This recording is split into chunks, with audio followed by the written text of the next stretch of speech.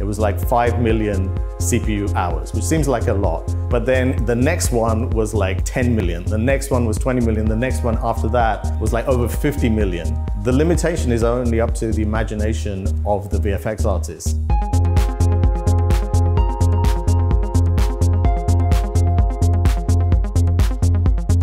Hi, I'm Hakim Karim. I'm co-founder of GridMarkets, a platform for high-throughput computing in the cloud. We're a heavy user of cloud computing. We run hundreds or thousands of GPUs and CPUs to do heavy-duty number crunching for things like animation and VFX. So our customers at the moment, they're animation artists, studios, all the way down to individuals and students, especially during the pandemic. Many of them didn't even have access to their campuses, to their offices or whatever, so they needed a cloud-based solution which we were able to provide. Now, in fact, we have already expanded into drug discovery, basically accelerate the process of discovering new drugs.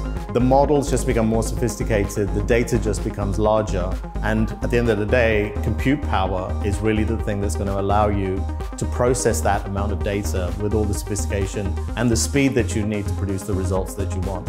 And that's what we do. We have a platform that at the push of a button, you can basically leverage the power of the cloud securely so that people can focus on their work and not on the technology behind the scenes to make it happen.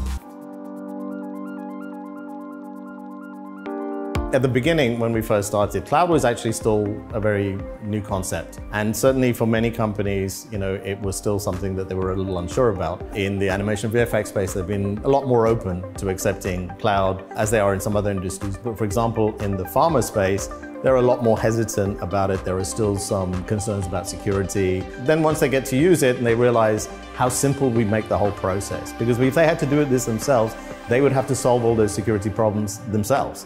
Alibaba's been a great partner for us in terms of their ability to scale, the stability and the reliability of their platform, and the fact that they obviously have presence all over the world, and we have customers in over 100 different countries. We need to be able to service them wherever they are. We obviously use much of their compute power. So Alibaba was able to bring a lot of GPU power especially. On top of that, we use their object storage and many other aspects of their platform. Security is obviously an important factor as well. So they help to make us very secure as well in the process, because a lot of what we deal with is very IP sensitive, obviously. I think the Project Asia initiative is a really great way for us to be able to connect with many different participants in the market, whether they are suppliers, whether they're consumers, whether they are software vendors, whether investors or whomever, that can hopefully really help to accelerate our business and also those of all our partners as well. I think you have to really fundamentally understand what is the market opportunity. So once you're sure that you're in a solid market that is growing, and you have a good solution, you have a good team to go after it, be relentless.